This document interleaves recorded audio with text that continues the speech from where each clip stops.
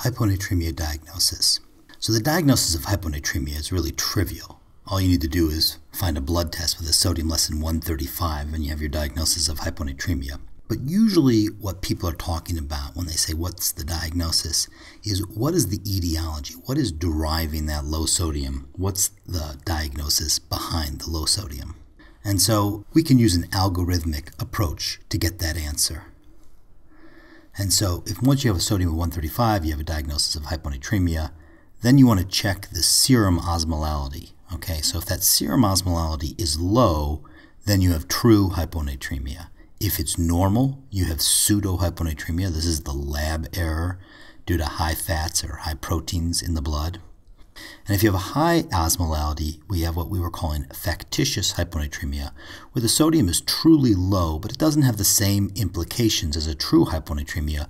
Water is actually moving out of the cells rather than into the cells, and this will be due to elevated glucose, maybe mannitol, or maybe a glycine infusion during a urologic procedure. Both pseudo-hyponatremia and factitious hyponatremia make up false hyponatremia, indicating that these patients don't have water movement into the cells, nor do they show any of the symptoms that are typical for hyponatremia. Driving down into true hyponatremia, the next step is to check the urine osmolality or the urine-specific gravity. What we're trying to do is we're trying to determine if there's much ADH activity going on. You can think of urine osmolality as being an ADH dipstick. If there is low urine osmolality, the lower, the more accurate this is, you're going to have ADH-independent disease. Okay? And so that'll be tea and toast syndrome or beer drinkers' potomania. These are due to low solute diets, and they really respond quite briskly to IV fluids. And you want to treat them with a high solute or a high protein diet. Psychogenic polydipsia, these are the patients with compulsive water drinking.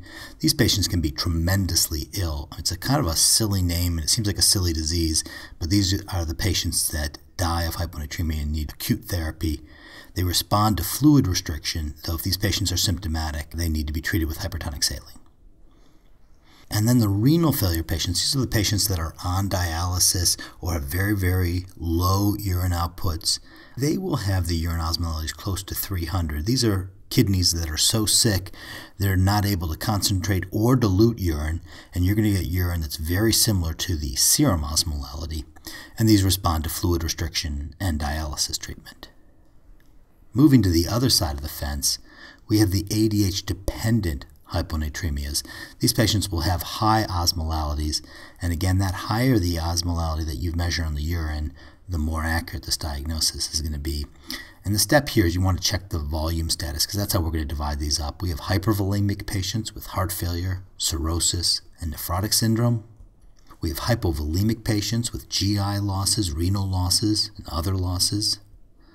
And we have euvolemic patients, hypothyroidism, adrenal insufficiency, and SIADH, syndrome of inappropriate antidiuretic hormone. But this is kind of a fiction because even experts are unable to make an accurate clinical assessment of volume status in more than 50% of cases. Essentially, it's just a coin toss whether you can accurately determine the volume status. And so we're really going to rely on a more biochemical assessment here. And so you're going to want to measure the urine sodium and the serum uric acid, okay?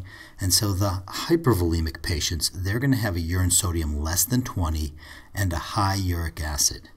Now, it may not be frankly high, but it's going to be towards the upper range of normal. The hypovolemic patients will also have a urine sodium less than 20 and a high uric acid or a high normal uric acid.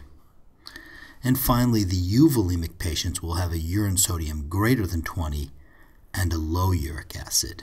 One of the things to be aware of is that when we say that experts are unable to differentiate volume status, we're not saying they can't differentiate hypervolemic from hypovolemic. We are really saying they have a hard time differentiating euvolemic from hypovolemic or euvolemic from hypervolemic. I don't think people are going to have too much trouble, along with clinical background, to differentiate between decompensated heart failure and diarrhea. But the situations with SIADH as part of the differential do become a little bit more tricky. Some other things to caution you about.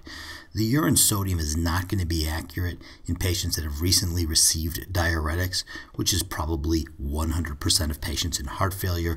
They could have an artificially elevated urine sodium due to the diuretic effect. Secondly, patients with euvolemic hyponatremia who are on a very low sodium diet, maybe even NPO because they're in the hospital, their urine sodium may not be greater than 20.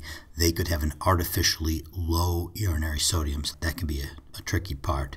Patients on treatment for gout may have an artificially low uric acid due to treatments with drugs such as allopurinol. Thanks.